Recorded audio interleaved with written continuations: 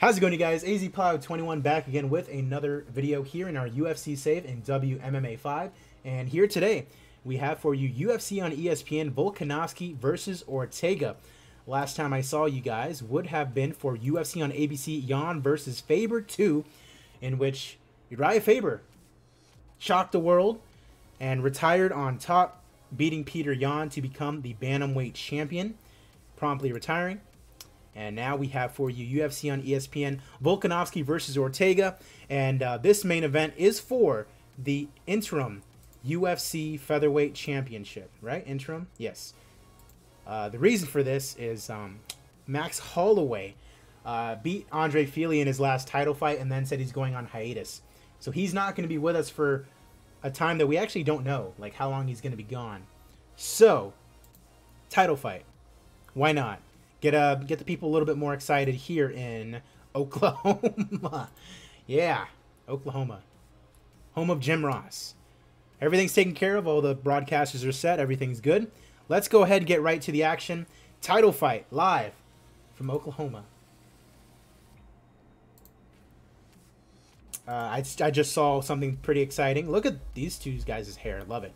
Violent Bob Ross, Luis Pena taking on Alex Bruce Leroy Caceres in our first prelim of the afternoon, and Violent Bob Ross gets the victory. Now 6-2 in the UFC. Very, very impressive.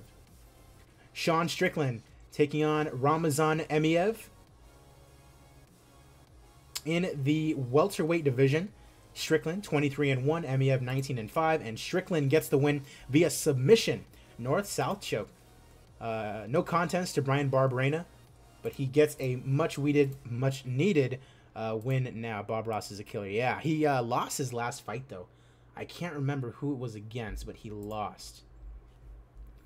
Adam Yandiev taking on Oscar Hierro Sosa in the light heavyweight division. Yandiev 10-1, Sosa 13-3, and Yandiev comes out on top. TKO in round number 1.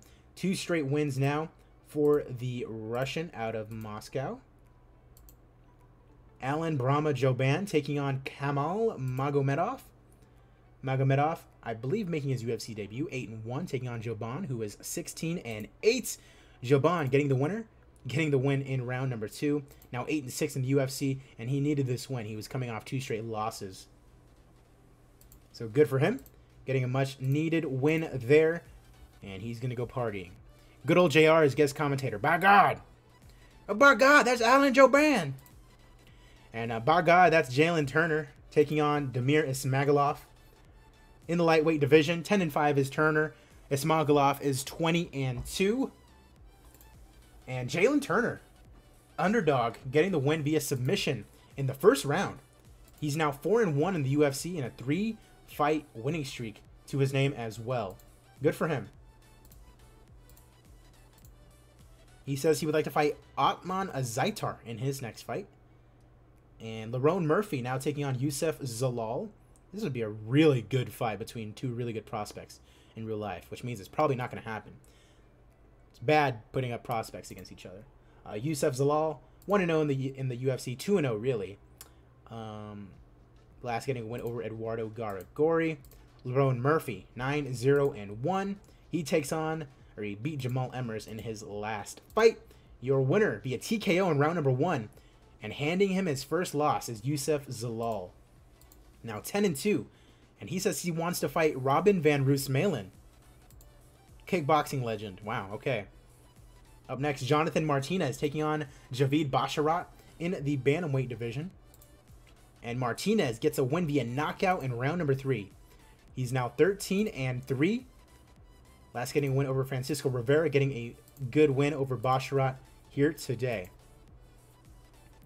Up next in the flyweight division, Hayato Suzuki, a man who looks 50 but is 34, taking on Brett Low Ninja Caswell, also 34. Caswell has just a loss to his name. Suzuki making his UFC debut here today after being in 1 championship. And your winner is Hayato Suzuki via unanimous decision. Love to see it. Japanese star coming in and making his name known here in the UFC. All right, now 2 undefeated fighters. Miguel Baeza, who I think just Who did he just beat up? Was it Matt Brown? Yeah, he just destroyed Matt Brown. Taking on Andrew Sniper Todd Hunter in the welterweight division. 1-0 in the UFC is Todd Hunter. Baeza, 3-0 in the UFC. Aldana, Kandoshko, Ayari, and then in real life, destroyed Matt Brown. And Miguel Caramel Thunder, weird name, Baeza, wins via unanimous decision. I'd be surprised if he isn't ranked. He should be ranked. That's 4 straight wins, right? I guess he just needs better quality opponents. I don't know. Either way, good showing bum the young man. Davey Grant now taking on Tim Elliott in the bantamweight division. Tim Elliott getting the win. Did you end up getting Bader back to the UFC? No, not yet. He is on the short list, though, and I do want him. Tim Elliott getting the win. Now 6-8 in the UFC. And 2 straight wins for him now in the bantamweight division, so good for him. Up next, our first main card fight. By God, that's Super Sage Northcutt. Look at his hair. Taking on Lyman Good. Lyman Good on a 3-fight winning streak. Rencontra, Sabata, Dwight Grant. He takes on Super Sage Northcutt. 12-4. Lost to Alexandra. Lost to Gary Tonin. And then beat Koyomi Matsushima in 1 championship. Coming back, not the best expectations, you know, but I think he's still pretty popular, right? Low-level national, so yeah, he's still fairly popular. And Tim Elliott saving his job again, yeah. Still fairly popular, so he still has something to offer here in the UFC. Taking on a veteran in Lyman Good, who is on a little bit of a run, so this is not easy. But Super Sage Northcutt gets the win via knockout in round number 1. Good for the young 25-year-old. Happy with the finish. Up next, in the bantamweight division, Rob Font taking on John Dodson between a fight between 2 top 15 contenders in the division. Dodson win over Garbrandt, good. Lost to Faber, that's fine. He's the champion technically now. And Ray Borg, who's top 5, so not bad losses for him. Taking on Rob Font, number 14 in the division. Win over Marlon Vera, and then lost to Montel Jackson, which is not that bad considering Montel Jackson looks pretty good. He's just not ranked highly for whatever reason.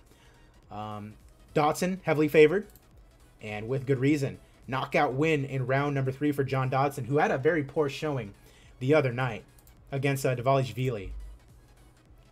And John Dodson is happy. Congratulations. All right, the young Punisher, Pedro Munoz, taking on Frankie the Answer Edgar, also in the bantamweight division. Frankie Edgar fighting literally tomorrow in the bantamweight division. He is, yikes. It's been a tough run here for Frankie Edgar. That's 1, 2, 3, 4, 5 straight losses. But look at the people he's had to face. Max Holloway, Korean Zombie, Uriah Faber, Ricky Simone, and Yadong Song, all of which are killers. Especially those last 3, you know? The young Punisher 34, yeah. I should change his nickname to just the Punisher. Pedro Munoz has not had a good time in his own right. Lost to Sterling, lost to Jan, lost to Montel Jackson, lost to Jose Aldo. So this is definitely a much-needed win for either of these guys. And Frankie Edgar gets it via split decision. Ryan Hall taking on Josh Emmett. Ryan Hall, heavily favored. Ryan Hall was supposed to fight, was it this weekend? I forget, but he had to pull out of his bout due to injury. Very unfortunate. Josh Emmett, number 20 in the division, losing to Ricardo Ramos and Kevin Aguilar. Ryan Hall on the other end. All wins. Duho Choi, Chad Skelly, Tukagov, Gilbert Melendez. Still not ranked. Ryan Hall beats Josh Emmett via submission. Let's see if he's ranked now. Curtis Millender taking on Rafael Dos Anjos in our co-main event. Dos Anjos, number 21 in the welterweight division, coming off a win over Damian Maia and then a loss to Ben Askren. Curtis Millender, I believe, no, this is not his first fight back. Beat Eric Silva in Bellator, came right in, beat Kunchenko. He's ranked number 19. Co-main event, I like Curtis Millender. The game does not. He loses to Rafael dos Anjos via TKO. Good win for the former champion. And in our main event of the evening for the interim UFC Featherweight Championship of the World, Alexander the Great Volkanovski takes on Brian T-City Ortega. Now, both of these guys have obviously fought for titles previously. Both against Max Holloway. Both have lost to Max Holloway. So let's see what exactly happens here today when the interim title is on the line. Dan Miragliotta is your referee. And here we go. Immediate takedown attempt. Ortega pulls guard, but he's good with the jiu-jitsu. Elbow strike. Uh-oh. Ortega cannot secure the arm. Going for a submission from the bottom. Notice that. He's not terrible on the ground, so Volkanovski tried to wrestle, and Ortega's like, hey, takedown attempt. Again, he gets it. Gets side control. Volkanovski pounding away with strikes. Final minute of round number 1. Volkanovski looks to be in control of this round. T-City apparently was not a very exciting round. We'll have to see what happens. Into a clinch. Ortega works his way to a dominant position, and he can't get a trip. Underhooks. Volkanovski looks for a takedown, and he gets it. Side control now for Volkanovski. Trying to scramble for position. Uh-oh. Several shots rock Ortega. Nasty looking punches. And Volkanovski can't take advantage. Ortega with a sweep. Gets side control. A Kimura attempt from Ortega. And he taps. Wow. After getting dominated for the first 9 minutes of the fight, ladies and gentlemen, referee Dan Miragliotta has called a stop to this contest at 3 minutes, 34 seconds of round number 2, declaring your winner by submission due to Kimura lock and new interim UFC Featherweight Champion of the World, Brian T-City Ortega. Someone's got a date with Max Holloway again. Whenever he comes back. Only 3,000 in attendance, practically, for a title fight. No popularity changes.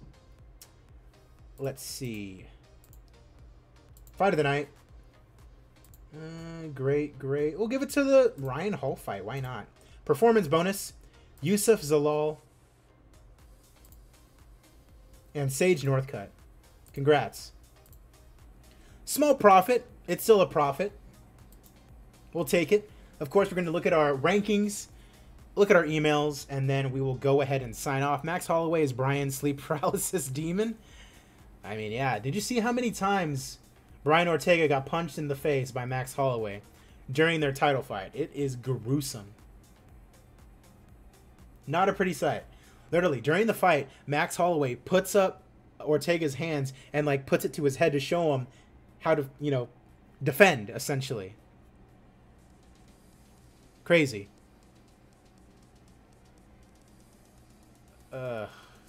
Interim champions. You gotta love it. Yep, exactly, RBM. All it takes is 1 second. Volkanovski was dominating. You know, he had the clinch control. He was doing good with the wrestling. Had him in side control. Rocked him even in the second round. A sweep is all it took. Kimura lock. Boom. Done. That's how scary jiu-jitsu is. And I can't wait until I can start training. The current gym that I'm training at, it's called Baker's MMA. It's actually not even done being built. But, like, when it's done being built, they're going to start doing, like, full jiu-jitsu classes, full wrestling classes, things like that. It's going to be awesome. So I'm excited. And it's not an hour drive to go to the MMA lab anymore. So that's going to be pretty cool. Like, it'd be cool to train, you know, with the guys like Henderson and O'Malley and stuff like that. But it's an hour drive, and it's like, I'm not really going to fight, you know. I'm in it for mainly the fitness part of it. And just because it's something that I think would be pretty cool to do. So, yeah. 10-minute drive versus an hour. Come on. Let's go ahead and update our rankings now. No update at heavyweight. Light heavyweight. Sam Alvey is now in the rankings despite him losing to Thomas Narcoon. Interesting. Middleweight, no movements. Welterweight, Dos Anjos moves up to 17. And it looks like Millender's out. Eddie Alvarez comes in at number 19. Love it. Lightweight, no movements. At featherweight, Ortega is now up there at number 2 because he is the interim champion. And then that Pitbull versus Zabit fight. That's going to determine the next contender for the interim championship, essentially, now. And then Ryan Hall. Finally, Ryan Hall is ranked number 20. Look at my boy. 36 years old. He's only got a couple more fights left in him, more than likely, because he's getting up there in age. Volkanovski moves all the way down to number 15. Yikes. Ugh, that's tough. Bantamweight, Dodson moves up to 10. Munoz moves all the way down to 19. Fonts moves down to 21. No movement as far as the women go, and that looks to be about it for that. Anything interesting here? Laredo beats Kondo.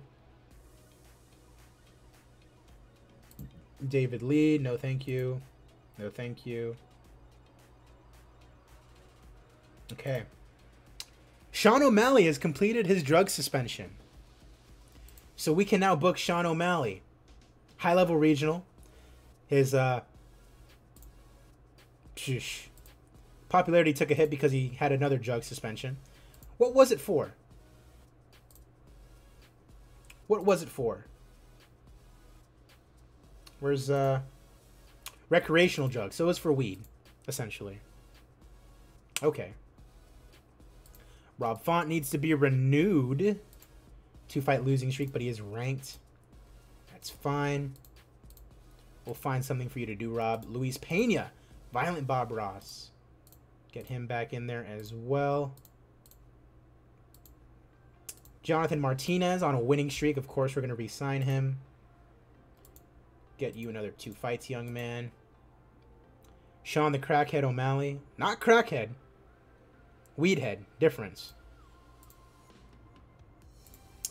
Take Sage off the short list. We don't need him there anymore. And that is about it.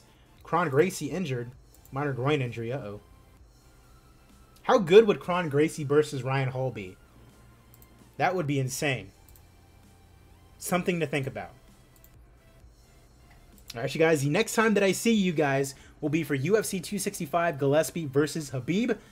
I'm AZPlow21. Thank you guys for watching on YouTube, watching on Twitch. Be sure to leave a like down below, leave a comment, subscribe to the YouTube channel, follow me on Twitch, follow all the links below if you want to do anything else. I appreciate you guys. Have a good rest of your day.